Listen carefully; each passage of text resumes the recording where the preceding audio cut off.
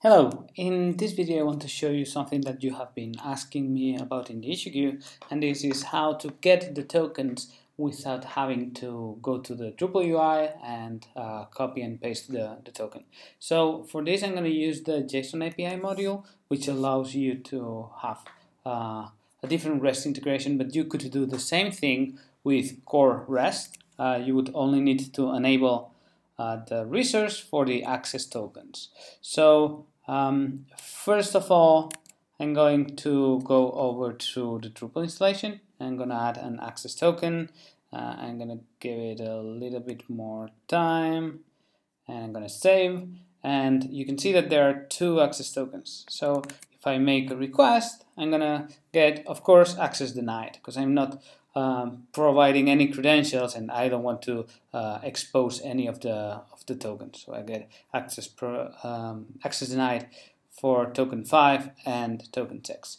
So if I want to get information about the token, I have to authenticate myself using a different method. In this case, I'm going to use basic auth.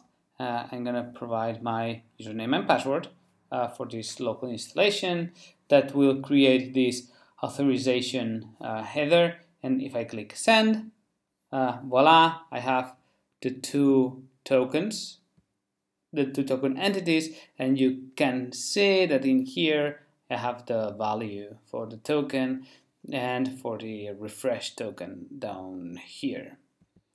So that is pretty much it.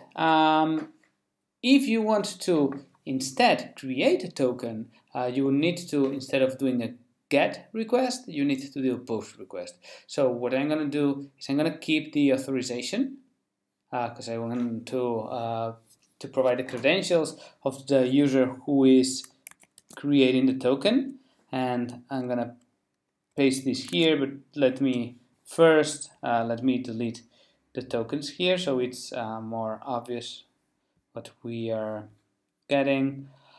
Delete. Alright, so refresh just to see that there are no tokens. If I go back and do a get for the tokens, you'll see that there are no tokens at all. It's an empty array. Alright, so I'm gonna do a post, and as the body, I'm gonna paste this JSON here that I'm going to explain. So basically this is the JSON API format for, if you're using REST core, you would have to adapt the format to match that one.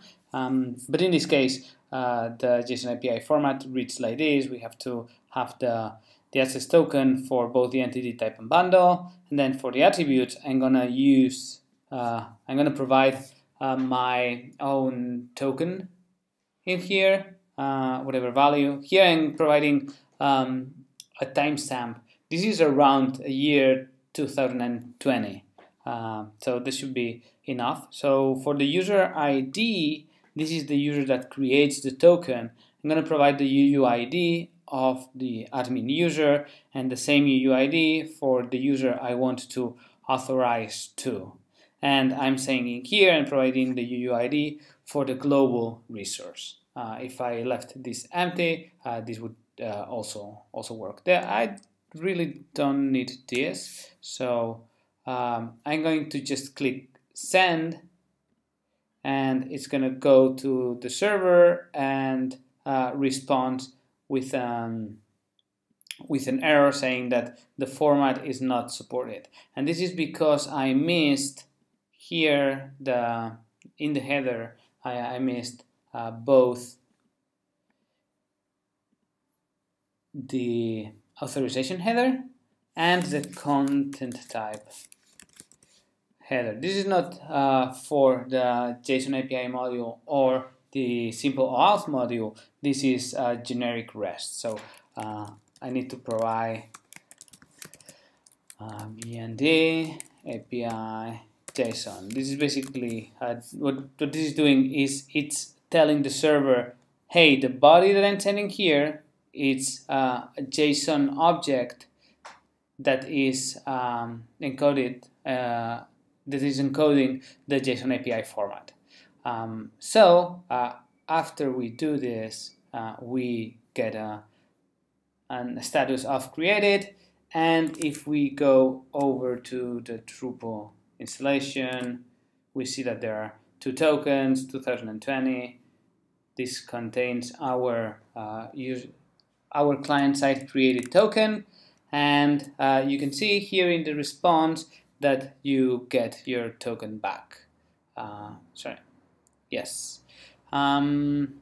With your token value. So this is pretty much it. It doesn't have a lot to it, but just in case you want to play, please provide any code that you create for accessing this using REST Core, because I haven't used that yet. Thank you for watching.